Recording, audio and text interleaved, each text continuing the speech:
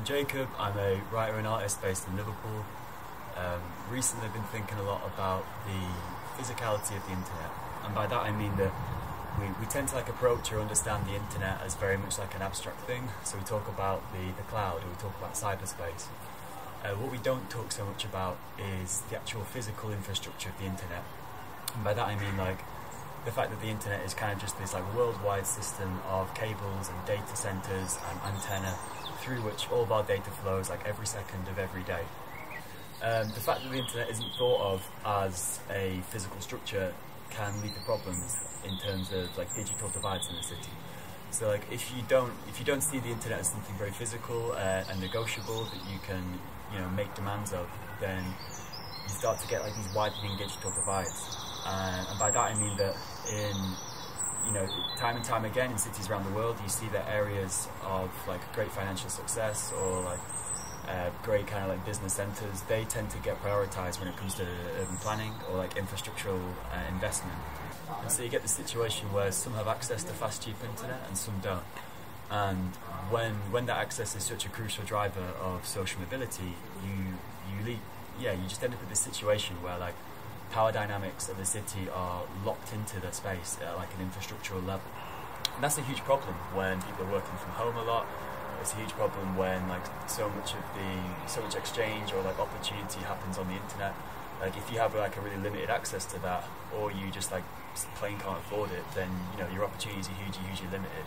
So to explore this and to open up ways of engaging with the city at this infrastructural level in terms of connectivity, one of the things I want to do is I'm in the process of putting together a data set of about 1,000 images of urban internet infrastructure. So that's mostly signal towers, just because that's kind of the most readily available apparatus of the internet that we see every day.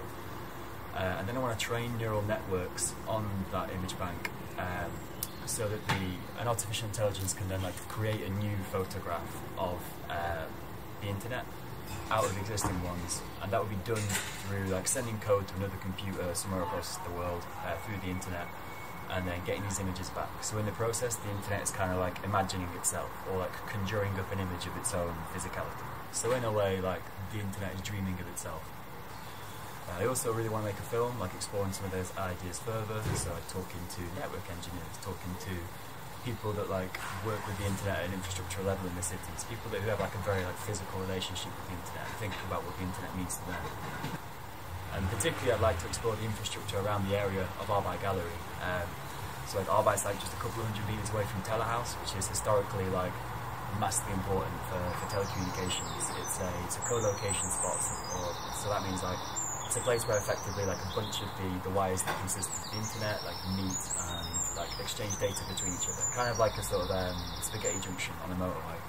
I'm also going to produce a new piece of writing around some of these ideas, around seeing the internet as a physical thing, as a precursor to being able to negotiate and navigate it. I'm not massively from an arts background, I haven't been to art school or anything like that, so I think this residency is going to be super valuable just in terms of just being part of a group of people, making stuff and getting access to crits, or to just some technical support, or just guidance on how these ideas can come to fruition.